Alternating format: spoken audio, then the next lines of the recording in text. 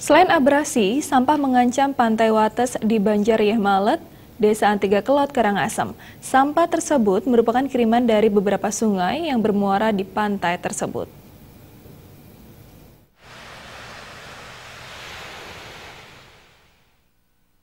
Di sepanjang tepi Pantai Wates banyak sampah berserakan.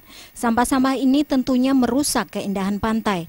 Menurut warga setempat, Pak Loyo, sampah yang mengotori sepanjang pantai merupakan sampah kiriman dari beberapa sungai yang akhirnya menumpuk di tepi pantai.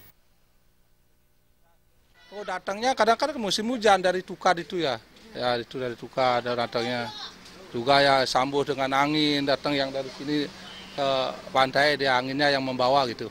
Bagaimana peran pemerintah di sini, Pak? Peran kan sudah menyuruh untuk membersihkan masyarakat ini yang di sini sama-sama. Dulu kan sudah dibersihi, tapi tidak sering-sering begitu. Pak Loyo berharap pemerintah segera mengambil langkah untuk mengatasi sampah kiriman ini. Suryantari dan Sufiatna, Bali TV.